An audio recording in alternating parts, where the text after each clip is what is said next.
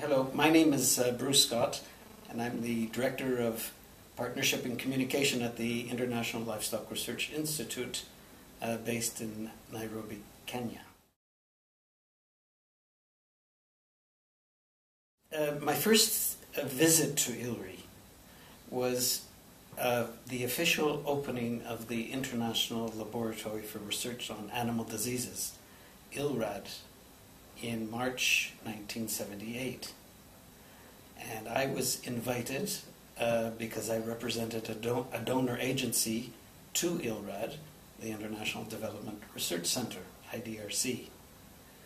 And the opening was presided over by the then Vice President of the Republic of Kenya, who then became President, Daniel Arap Moi. And I remember thinking to myself, what a dynamic, creative and innovative leader Kenya was about to assume when he took over as president. I joined ILRI as a staff member in 1999, having come from being Deputy Director General for the International Center for Research in Agroforestry, ICRAF, having spent 12 years there. So I came across town from ICRAF headquarters to ILRI headquarters, and my first position at ILRI was the Director of Corporate Services. And so I was responsible for finance, administration, operations, human resources, Board of Trustees functions, IT, etc. Currently, I'm Director of Partnership and Communications. When we, in 2002-2003, we developed a new amended strategy for ILRI under the leadership of Carlos Serre. And after the board had adopted the strategy, Pathways Out of Poverty, Carlos and his senior team put together a new management structure. And part of that change in the structure was to have a division which was responsible for our external relations, which we called Partnerships and Communications. And I believe for the first time at ILRI, we were able to bring together all of the different disparate units that were dealing with elements of partnership, resource mobilization, communications, IT, all under one umbrella. And I think since then we've been much more cohesive in terms of the communications, the messaging, the public awareness activities, our knowledge management activities, having it all under one directorship than we had been in the past. I think some of the main changes that I've observed over the last 10 years, and these were they weren't haphazard, they were quite deliberate. First of all, I guess from an external point of view, ILRI's, the structure of funding to ILRI changed, as it did for many centres and for the CGIAR as a whole. But we went from an institute which was reliant upon unrestricted funds to one which was dependent upon restricted grants. And so we had to change gears over the last 10 years quite dramatically in terms of how we went about raising funding and then how we utilize those funds. And it wasn't just in terms of building our relationships with our principal investors and development partners, but also a dramatic change within the staffing of the Institute in terms of the responsibility that all staff had in terms of raising funds to ensure that we could do good, high-quality research and science to benefit the poor. The second major shift that I've seen over the last 10 years is an institute that has moved from being supply-driven, in other words, we were determining what was needed in terms of good science and good research, to an institute which is much more responsive to demands, to trying to address development problems, and looking at how science can in fact contribute to solving those problems. I think in that process we've shifted from an institution which was only focused on outputs, and most of those were in the form of written publications, to an institute which is much more concerned with outcomes of its work, the impact of its work, trying to assess that, to monitor it, to evaluate it, and try to draw lessons from the work that we're doing in terms of how we can improve the evidence base of our work. Now that had also a major shift in terms of how ILRI went about doing its work. And whereas when I first joined ILRI, I would say a large percentage of the activities that ILRI was involved with were actually contained within the confines of the Institute, to one in which today 100% of all of our activities are done in partnership with other institutions, ranging right across the board from community and farmer groups to advanced research institutions. And that has also had a major implication in terms of how we go about our work, and ranges from all of the needs. It really becomes a shift in the way you manage research. It's not just a question of signing memorandum of understanding, but it's really a psychological shift for individuals as well as for the institution, to realize that we are doing things together with others in situations where we're not necessarily in control of what is happening within the confines of our partners, etc. So that's been a significant shift in the way we manage research. And we're far from perfect at it.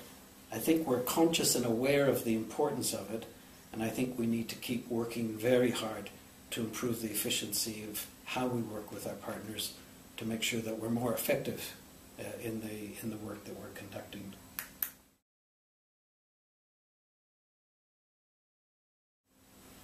Another important shift that I've observed and witnessed is, I would say that ILRI has become much more visible in terms of the work that we do, the impact that we're having, and we've done that in a very conscious and systematic way to improve our external, particularly our external communications, our public awareness, our knowledge management activities.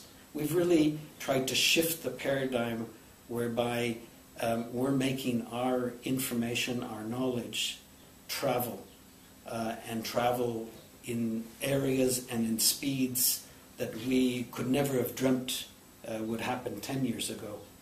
Of course, a lot of this is the result of our connectivity, and also all sorts of new social media tools that are available to everyone, but which ILRI has been able to utilize and capitalize in terms of ensuring that we're much more accessible, much more visible to literally hundreds of thousands of people, whereas in the past, when we relied upon the print form of communication, we were really limiting ourselves to thousands of people as opposed to hundreds of thousands of people.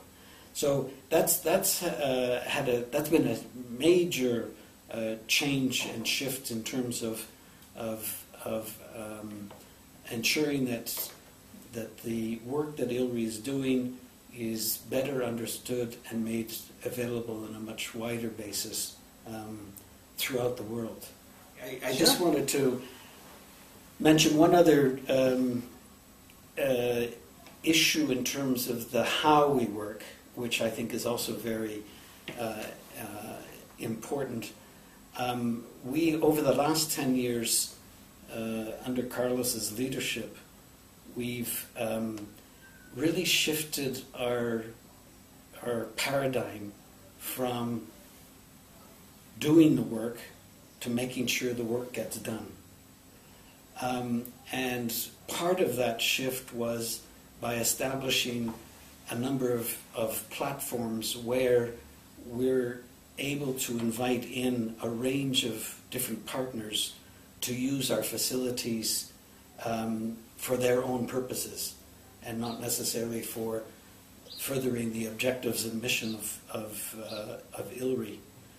The best known platform that we have underway right now is the Biosciences for Eastern and Central Africa, which really is an opportunity to provide the best scientific biosciences facilities, certainly in this region, to a large range of different partners.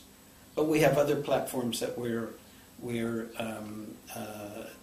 involved with in terms of managing. We have a regional program that looks at a whole range of food security issues, which is referred to as RESACs, well beyond the livestock issues, but including livestock issues.